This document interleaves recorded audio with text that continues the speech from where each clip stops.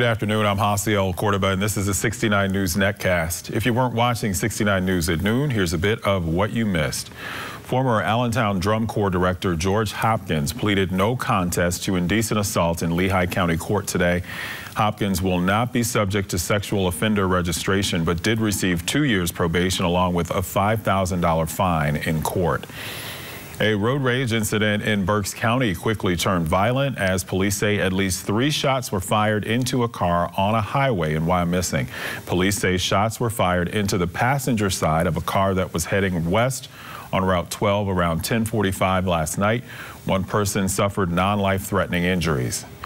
Easton police found a 31-year-old man with apparent gunshot wounds in the area of 12th and Washington Streets just before 11 last night. They say they also found a stolen handgun nearby, as well as evidence at Cherry and Lehigh Streets about 2 blocks away. The victim suffered what police say are very serious injuries. And in weather, a return of some late summer-like temperatures and continued dry weather. For more local news, watch 69 News or get updates at WFMZ.com. With the 69 News Netcast, I'm Hasiel Cordoba.